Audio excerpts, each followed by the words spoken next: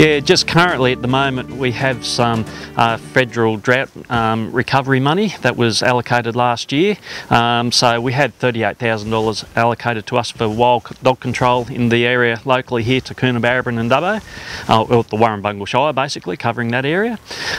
So that money's to go to help landholders control wild dogs. So for giving out free wild dog baits, meat baits, so we can give out those. Also for raising awareness of wild dogs, so we did some workshops here earlier in the year, so we had about 80 landholders come to those, which probably demonstrates a concern that landholders have in the area with wild dogs, and also to train landholders in trapping wild dogs as well. So we're organising those trapping courses with John to be run in April.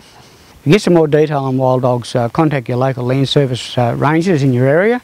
and just to let you know that we do have some trapping schools coming up, and that way you can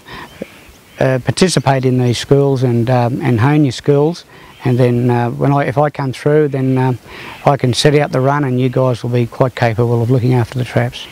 The course is really aimed at those people, you know, within groups where we might get John in to come and set a run of traps and have your skills, the landholders in that area, the skills there so they can go and maintain traps. So that's going to be the most cost-effective way of using people like John,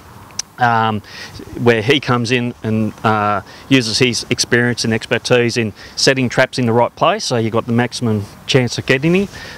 and yeah, having landholders with the appropriate skills, you know, where they can maintain trap lines, and so it minimises cost but makes things most effective. They're going to be very practical workshops on how to set a trap in the ground, and so John will be conducting those workshops, so you know, covering off, you know, wild dog behaviour and biology and all that sort of side of things, but yeah, really sort of concentrating on teaching you how to set a trap in the ground properly where you've got a good chance of catching a dog, and also sort of get you started on where those traps need to be set at. So the trapping courses will be run in April, so John will be the main man running those courses. We also some of that drought recovery money available to pay for John to come onto your property, so any landholder that's having trouble with wild dogs to come and actually help with financial assistance in doing a trapping program on properties where wild dogs are identified. So while we have that money available, you know, if you do become aware that you've got a wild dog, certainly get in touch with us, and yeah, we'll see what we can do. The main priorities with that assistance money is supporting farmers that are losing livestock, particularly sheep, to wild dogs. So those are the properties may have first go at assistance, receiving assistance. So we'll prioritise, you know, helping those farmers first, and any property where there are identified wild dogs that aren't causing damage, then we'll do what we can with those after we've helped, you know, those ones that are losing stock.